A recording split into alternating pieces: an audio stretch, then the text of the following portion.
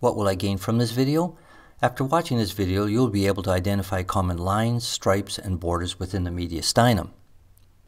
An X-ray interface requires two significantly different radiological densities to be touching. Within the mediastinum, we have interfaces that are formed between the lung and the mediastinum, between the trachea and the mediastinum, and between the lungs themselves. In discussion of the mediastinum and these interfaces, terms such as line, stripe, and edges are frequently used. These terms need further clarification. The term line refers to an extended longitudinal shadow in the lung or mediastinum no greater than 2 millimeters in diameter. A stripe is a line that measures 2 to 5 millimeters in diameter, and an edge is formed when a structure interfaces with the lung to create a border that does not qualify as a line or a stripe. If we look at this representative image of the thorax, we see that the lung will form an interface here, here, here, here, here, as well as here. Each of these interfaces is formed by the lung touching specific anatomical structures.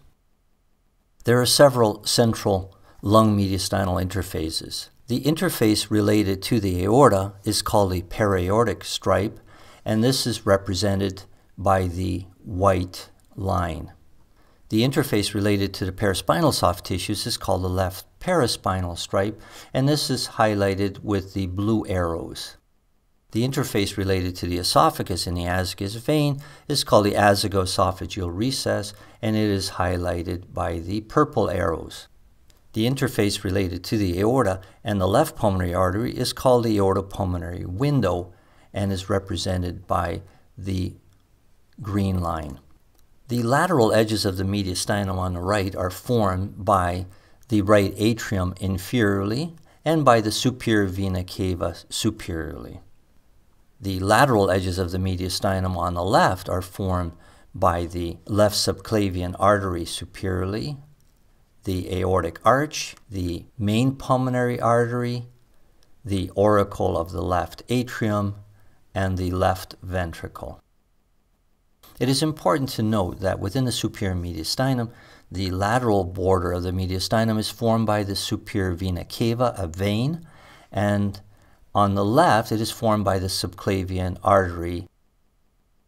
If the two lungs touch each other, they can also form interfaces, and these are called junction lines. On this CT scan, we can see that the left lung is touching the right lung, and where the two lungs touch, the pleura will be identifiable. On this PA X-ray, we can identify the anterior junction line as this linear density extending through the mid-mediastinum. This should not be confused for a pneumomediastinum.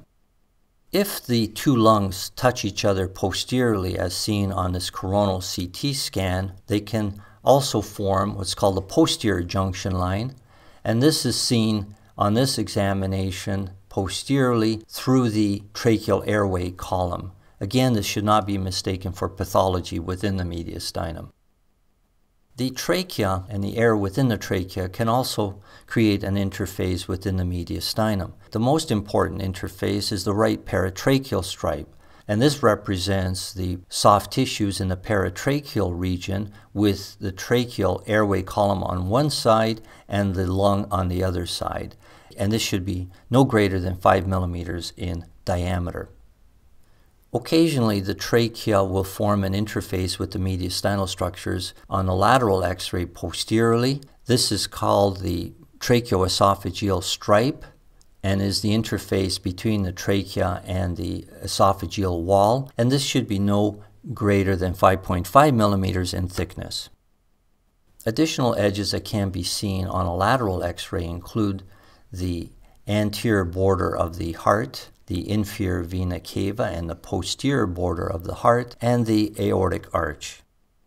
This is an unusual example case where, in fact, the interfaces within the mediastinum are intact, but are completely reversed. This is a case of complete situs inversus. I can tell that it's complete situs inversus by the elevation of the left hemidiaphragm, which indicates that the liver is also on the left side of the body. In this example case, we can notice that the candy cane is missing.